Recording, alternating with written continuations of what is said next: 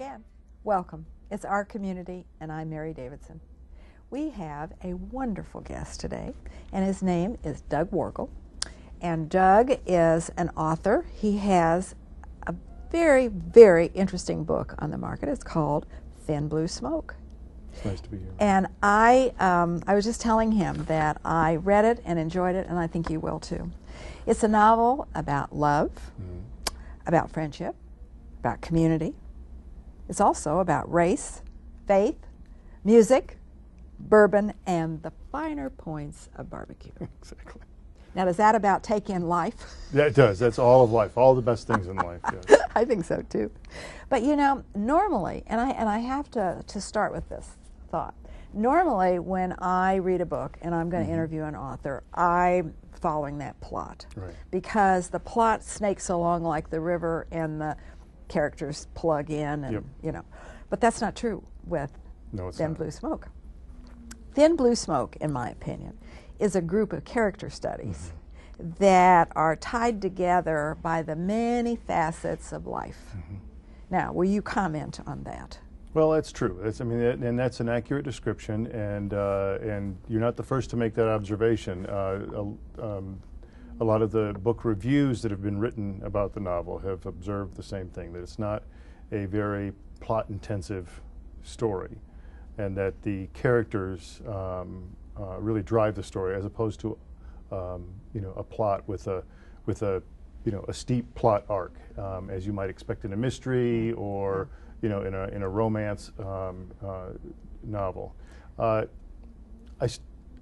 I've always enjoyed Garrison Keillor's Lake Wobegon monologues on Prairie Home Companion. In those monologues, he has created this. Where all the women are beautiful and the children are brilliant. Exactly right. Exactly right. He has created this community of characters that is very real to his listeners and to me. And I've always admired his ability to create characters that you can really love and care about. And that was my objective in writing the novel. It was to create characters that my readers would really truly care about and love, and feel sorrow for and feel joy with. So. But you know, your character is a little bit different in that, first of all, the characters are the book. Yeah. They don't drive it; they are it. Yeah, right. But the thing is, some of them are a little bit harder to love than others, and they come from the street, as it were. Very tough backgrounds, right? Some of them. Yeah. And what's interesting is that I was probably halfway through the writing of the book when I realized that, given that the book is not does not have a very steep or discernible plot arc, story arc, the story did need something to drive it forward with a bit more oomph and a bit more push, a bit more momentum. And I decided, for my purposes, that the story needed a sympathetic antagonist. And there is a character in the book who's very hard to love, and yet I tried to create a whole enough character that the reader would understand how that character came to be the way he is. In all of his unlovableness, there is still something vulnerable about him, and I think that readers will probably know somebody like him in their lives. Oh, but I think we all know somebody like more than one of those characters. Right. But I think the thread that we need to pull out of what you just said was vulnerability. Right. Because I think we're all vulnerable, all of us. Yes. And the nice part about these characters is there are pieces of all of them that are pieces of us as well. Right. And I think it's interesting. Well, we need to be introduced to some of those people. One of the points in the book is neglected children. Right. And you have two of them to look at. And one is A.B., and the other is the big kid, Sammy Merzetti. Now, these two are rather polar opposites. They don't start out that way, though. No, they start out in almost exactly the same circumstances. Exactly.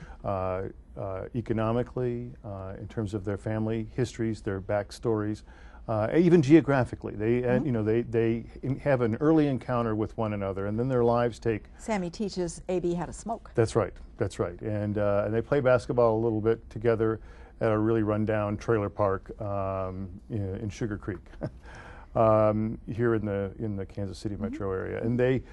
And yet it's pretty much at that point where their lives diverge, and either one of their lives could have taken either path, towards despair and hopelessness and even crime, or in the case of A.B., into a kind of a loving adopted family, and really a very satisfying life surrounded by people who really care deeply about him. Do you think that there is something within certain individuals that refuse to be downtrodden?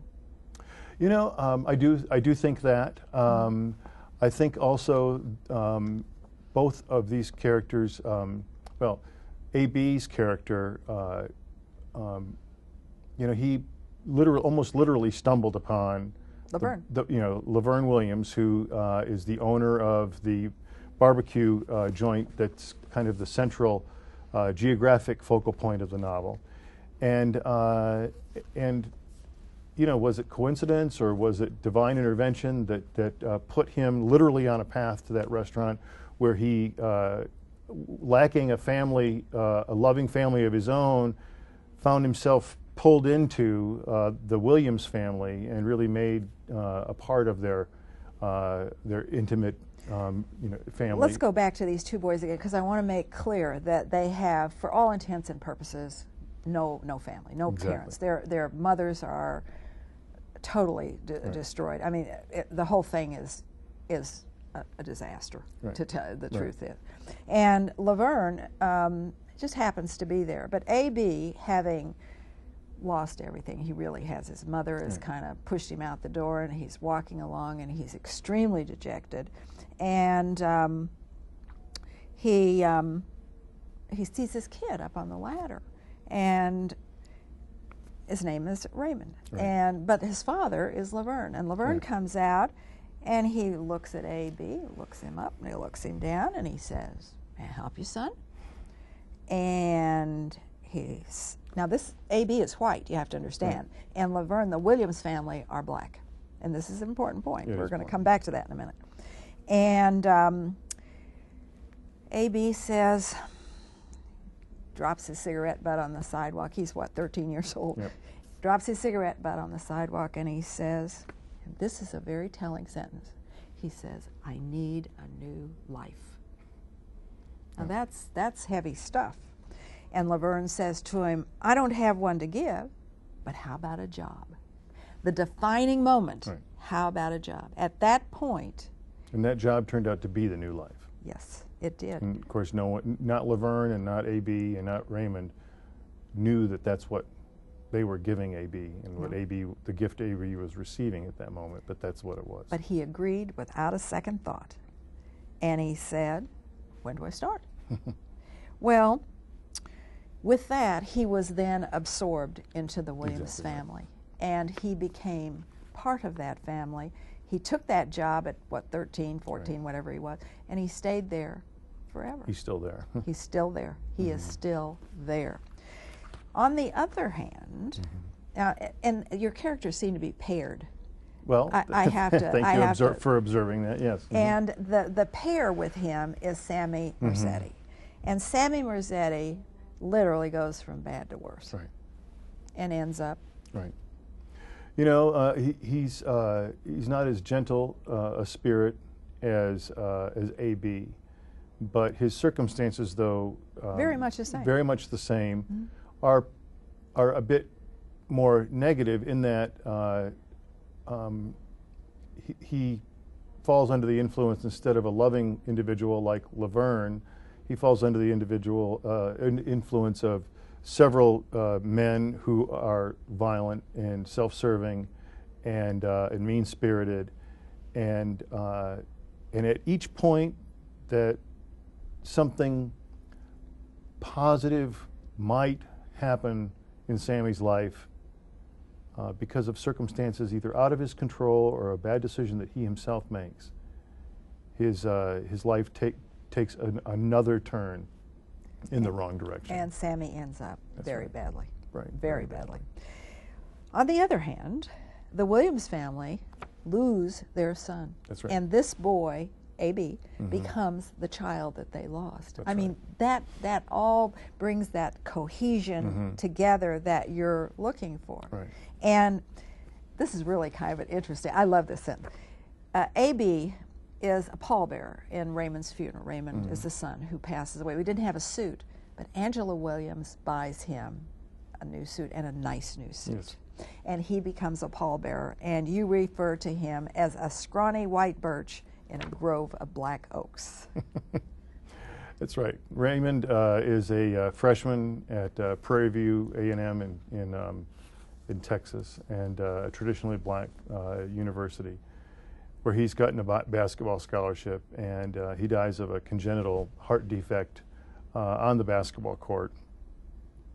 And it's the rest of his teammates who are the other pallbearers, in addition to A.B., who is literally a very small, scrawny white kid. And in the grove of black oaks. Exactly right. I loved it. I do. I also loved Laverne's, the description you gave of Laverne's office. You know, the barbecue place, smoked meat. It's not smoked meat, it's smoked meat barbecue.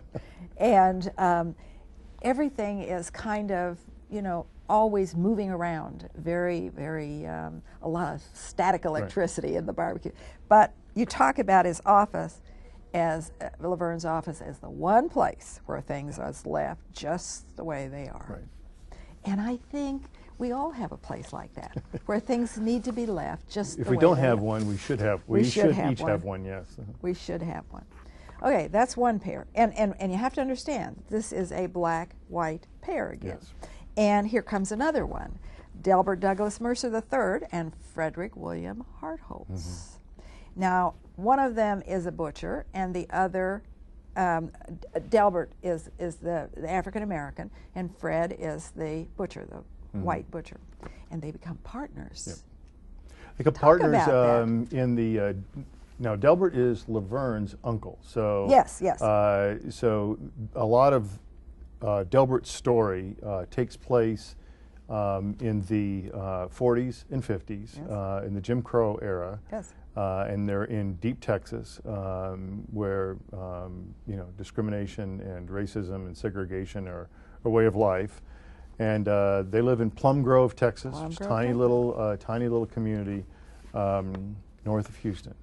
And it would not be seeming or even allowed for a black and white man to partner up in a business. So Delbert is the silent partner. Yeah, but but we have to be clear. Delbert put money in this business. Oh yeah, he invested invested heavily in the business. Yes, he did. And he and Hartholtz, it appears to the white community that that Delbert is Hartholtz's employee, but really they're business partners, and they have a butcher shop, and they sell barbecue brisket out of the back of their butcher shop, and that's where Laverne learns a lot about the fine art of barbecue. Delbert and Fred are another good part of Laverne's life. Oh, exactly. Because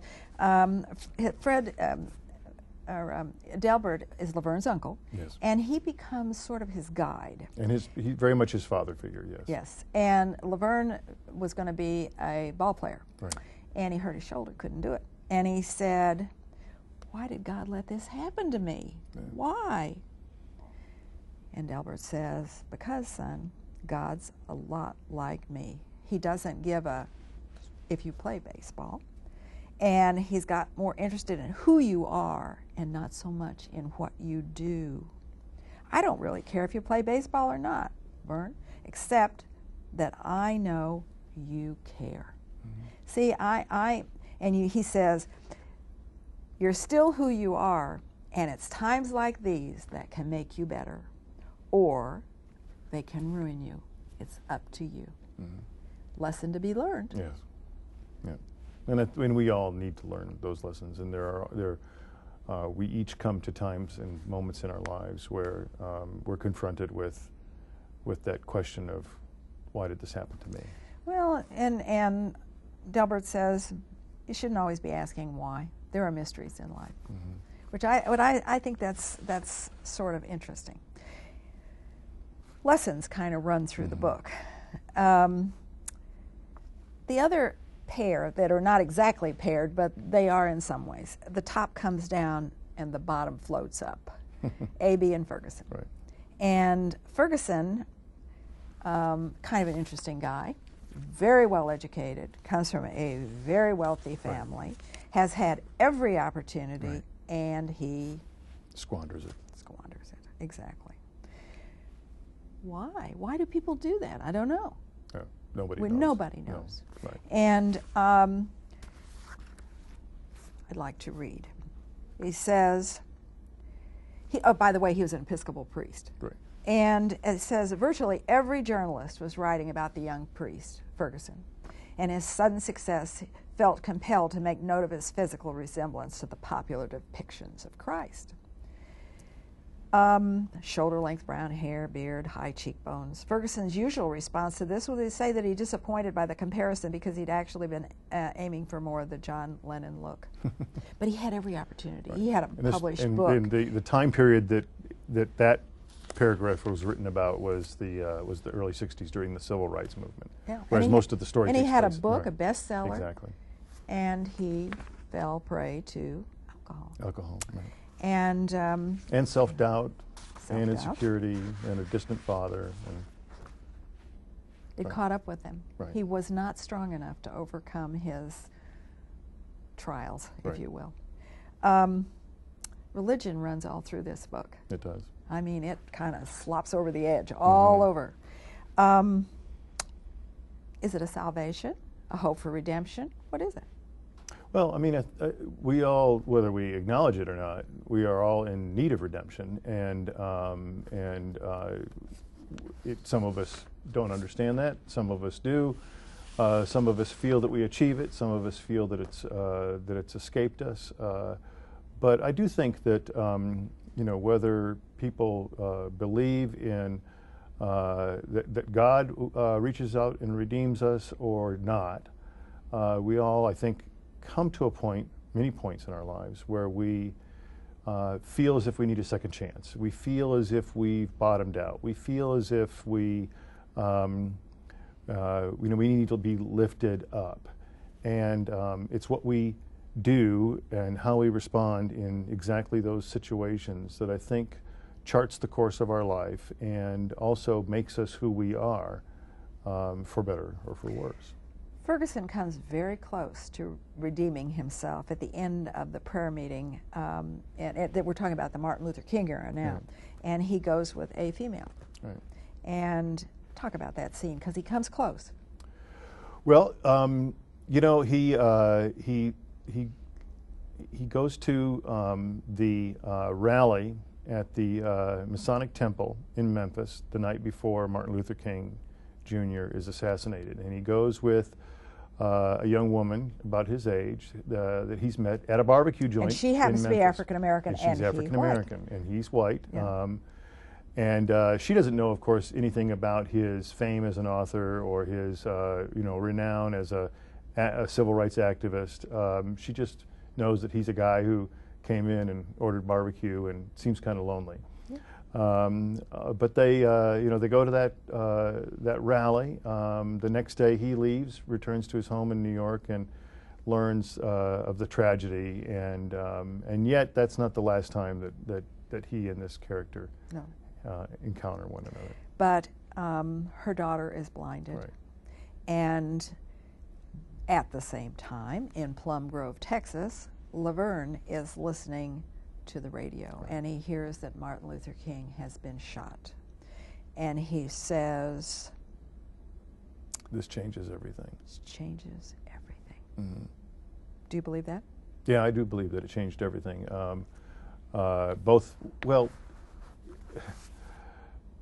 In a very sad and ironic way, it changed things for the better in that his assassination, I think, was very much a sacrifice for the sins of the nation, and it galvanized the powers that be in this country to act, whereas they might have been stuck in their complacency and passivity, and allowed things to just unfold at a much slower pace. And I think his sacrifice really did move things forward in the direction that they needed to move. And it did change everything. It changed but everything. But before we jump into the abyss of permanent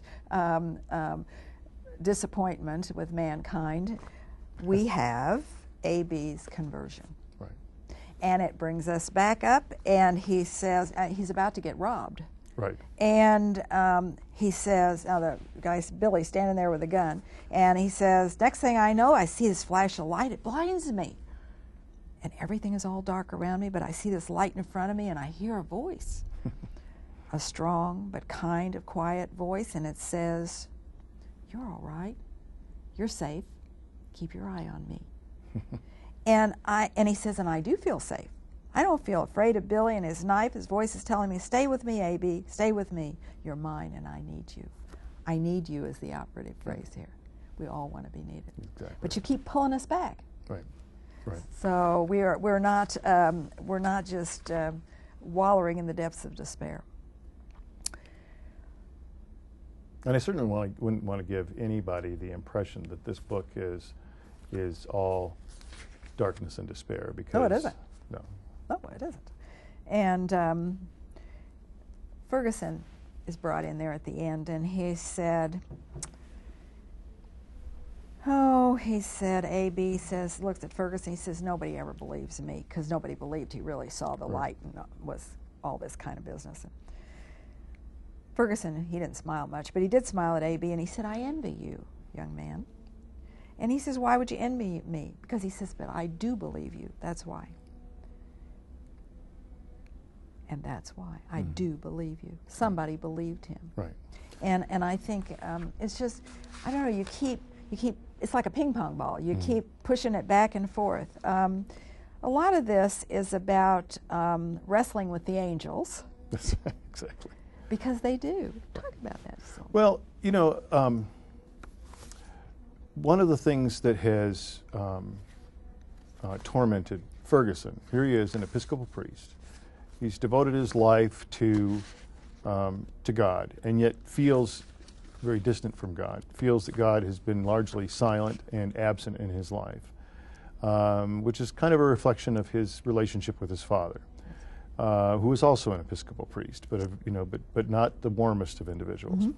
And Ferguson has wanted and longed for and ached for an encounter with God, and has never experienced that. And that's one of the things that he envies about A.B. in this moment.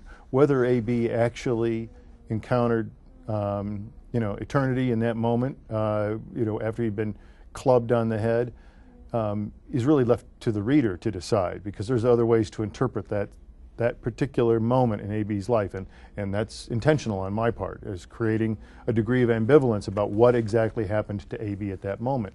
But Ferguson is willing to believe that A.B. encountered an angel as A.B. describes it, and is deeply envious that A.B.